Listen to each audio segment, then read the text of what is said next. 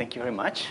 There's also, there had been also a change in the title, but anyway, the title was so vague that I could have talked about pretty much everything, but I decided to spend my 18 minutes to tell you that there is actually hope to go into the nonlinear regime. It's not as ugly as it may seem.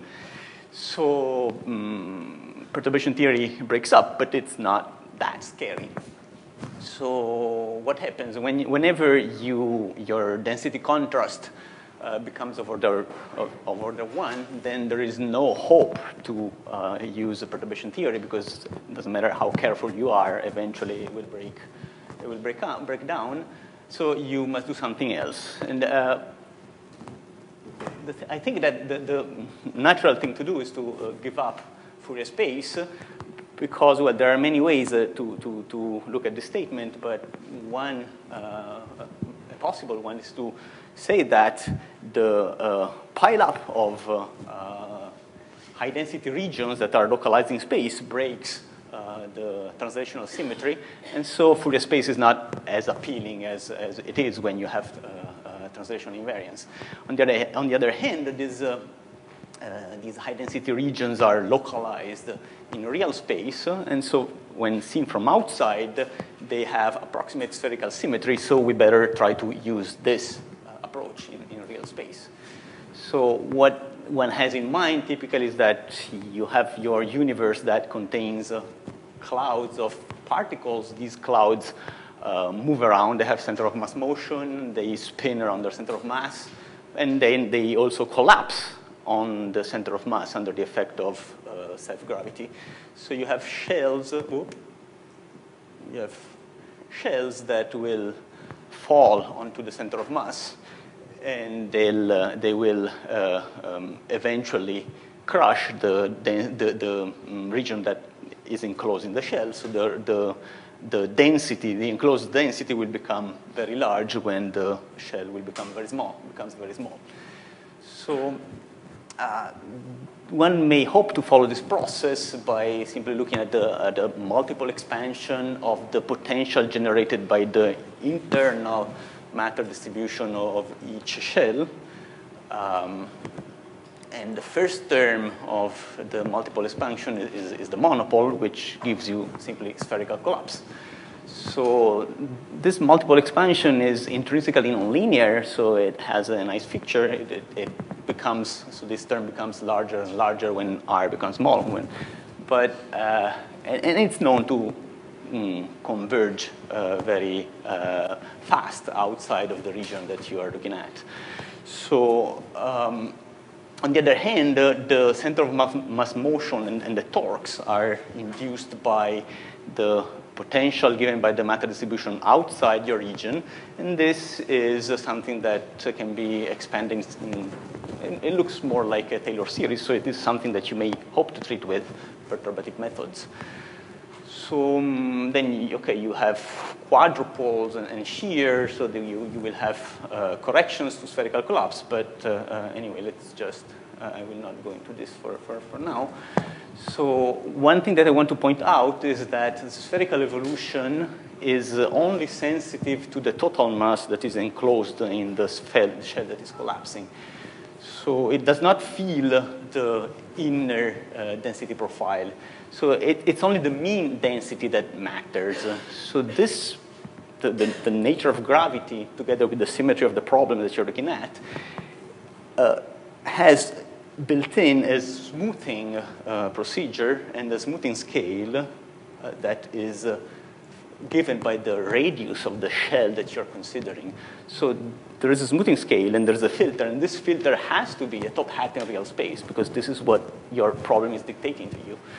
So if I follow spherical collapse, then I have only one quantity, the mean density, and conventionally it is parameterized by the mean initial density, which is linearly evolved, and that means it's just multiplied by the growth factor of linear perturbations.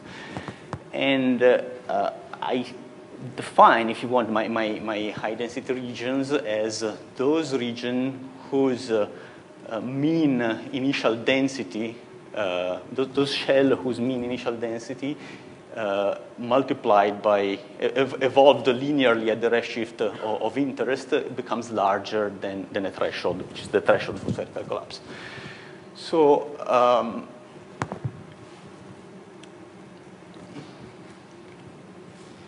I can skip this, I think. So this is a nutshell, in a nutshell, what excursion set theory is, or projector theory is. So at each location, I consider a set of shells around the position x, and as r, the radius of the shell changes, the density enclosed in each shell changes because, and it describes a random walk because I'm starting with a random field. So, and I'm looking at the largest of these shells that, for which the mean enclosed density is above threshold. So it's actually a first passage problem.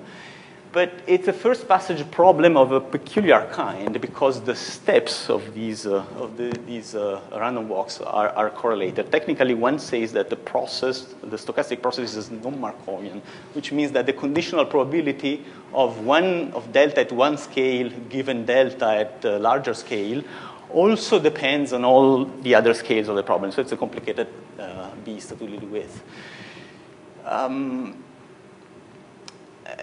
Anyway, no matter how complicated the mathematical complexity is, the abundance of halos, the mass function of the abundance of halos of a given mass is proportional to the number of trajectories that are crossing the threshold in a given interval of scales, which is called the first crossing probability, crossing for the first time in a given interval of scales. Here, notice I'm using S. S is defined here as the variance of the linear perturbations. Variance of the linear perturbations is a function of the smoothing scale, which is a function of R, so they are all interchangeable quantities. It's conventional to use S, but it's all the same. Okay, so I don't have time to go through the history of the attempts to solve this problem. I just want to point out to you that the effect of these correlations between different scales, it's actually very simple. They suppress the zigzags of your random trajectory. So these random walks are not jagged. They are actually quite smooth. So they do not want to take sharp turns. And therefore, it is meaningful to define the derivative of your random walk, which is not something that you cannot do for a Markovian random walk. And you can say that the first crossing probability is the probability of your walk to cross upwards, because the first crossing has to overtake the barrier, not be overtaken by the barrier. And otherwise, once this happens, I can forget about second and third crossing because these are highly unlikely. So on the first approximation, I can just consider two variables.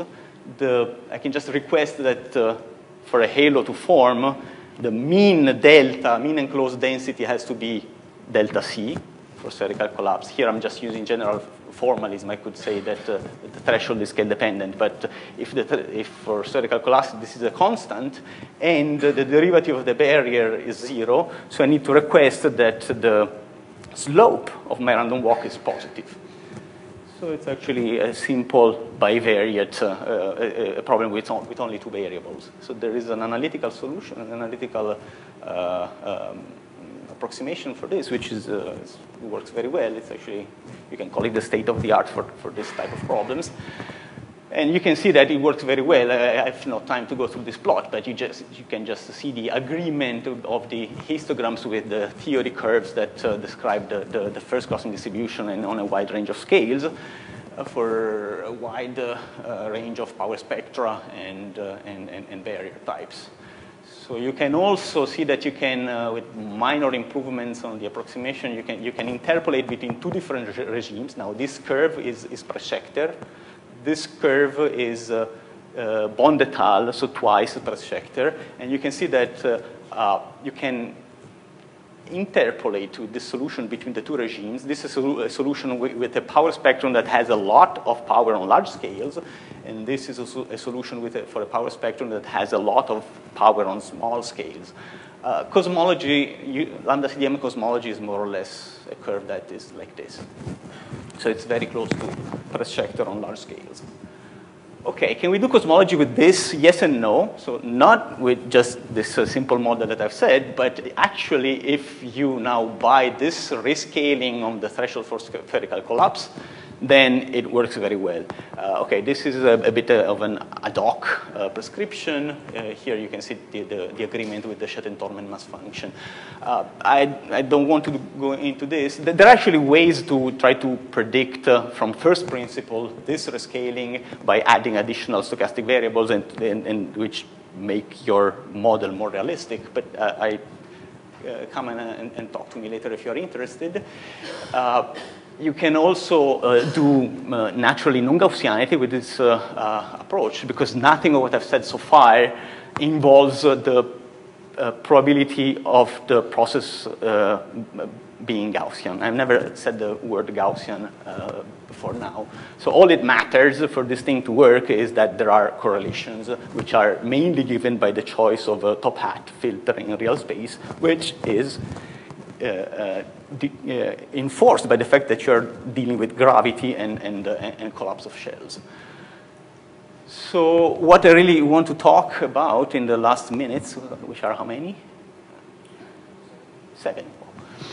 Are the clustering properties of a model like this, of structure formations of this type. So let me go back to the figure with the random walk, and let's follow this trajectory here that blows up at small masses. Remember, here you have large smoothing radii, large masses, and small masses on this side.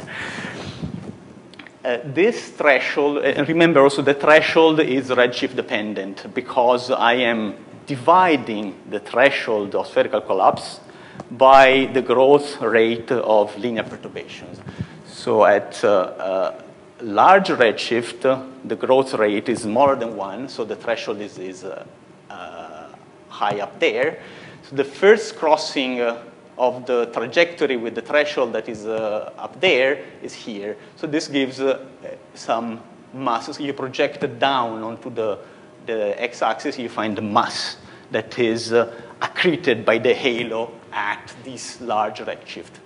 Now, when you go towards smaller redshifts, what happens? It happens that the threshold drops. It gets lower. So as it gets lower, you see that the first crossing scale moves along the slope of the trajectory, and so it brings you to larger scales, larger accreted masses. When you reach here, you see that here there's a jump. It means that if I go to even smaller, smaller redshifts, even later times, then I have the first crossing scale jumps from here to here. So there's actually a finite jump that I can interpret as a merger.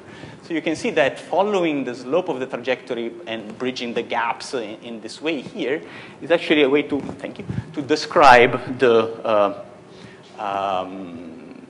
accretion history of my halos, of where small continuous increments are accretion and finite jumps are mergers. So now it's clear now that this part of the trajectory past the characteristic scale of the halo describes the formation history, while this portion of the trajectory here has to do with the environment because it involves smoothing on scales larger than the Lagrangian radius of the halo. So I am picking up shells that have not collapsed yet. And now suppose that, okay, so this would be the accretion history of my halo. And suppose now that there is another trajectory that has the same endpoints here and here, So it has the same mass at redshift Z2, the same mass at redshift Z1, but otherwise it follows a higher trajectory here. So this different trajectory would describe a halo that is more concentrated, has the same final mass, but is more concentrated because it accretes most of its mass at early times. Okay. So this more concentrated trajectory will reach this crossing at the same mass, but will have a steeper slope. So it will tend to go to be even lower when you go to larger masses, which means that two halos that have the same mass but two different concentrations, so two different internal structures, will tend to form in different environments. So the halo that is more concentrated will tend to form in a lower density environment. So this is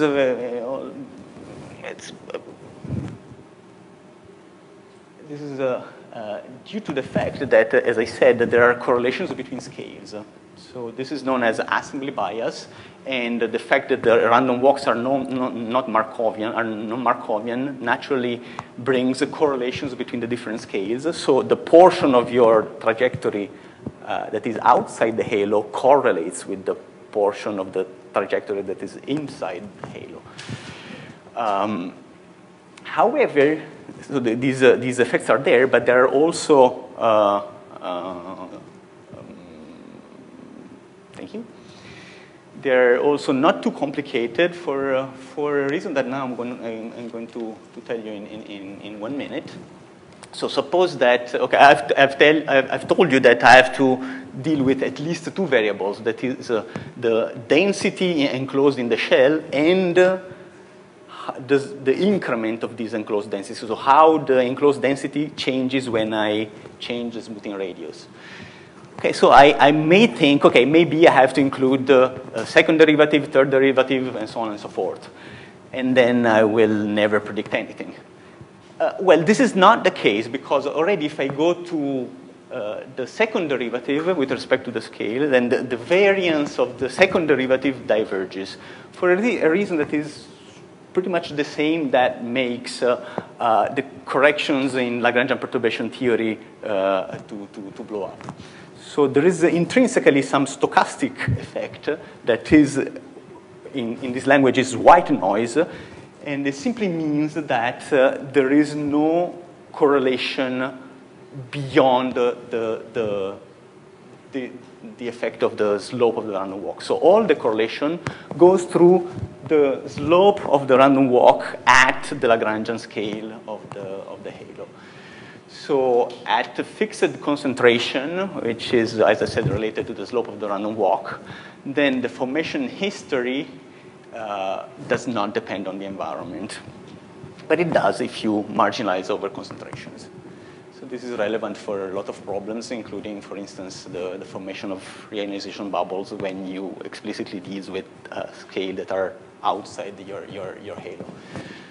Okay, so I'm nearly done. I will just quickly say that there is also a nice property that is deviation from universality. So this is something that people that fit simulations worry about. They say that their fits are almost universal, but not exactly.